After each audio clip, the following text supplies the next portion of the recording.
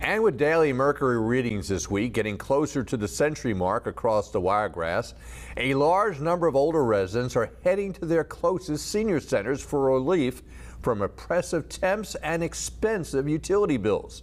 At the Enterprise Senior Center, a chance to fellowship with friends and talk about the weather. Enterprise resident Joan Ford is on oxygen, and she says it doesn't work that good when the environment is too warm. In order to save money on her monthly utility bill, Joan often comes to the Enterprise Senior Center where it's cooler than her home, enjoy the cooler temps, and work on the puzzles. Because the heat will also take the breathing method that you got going with the oxygen, and it'll cut it off sometimes if it gets too hot on you. And the oxygen has to be raised up so I can breathe a little bit better. When she's not home, Charlotte Jensen keeps the thermostat at 78 degrees.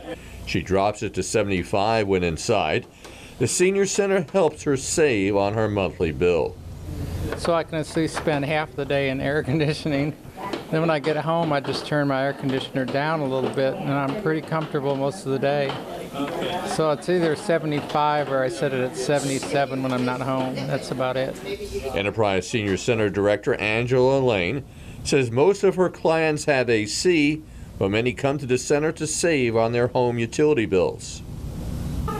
Really hot and don't know what to do and how to handle it. So like I said previously, we try to give them information on how to prevent heat exhaustion.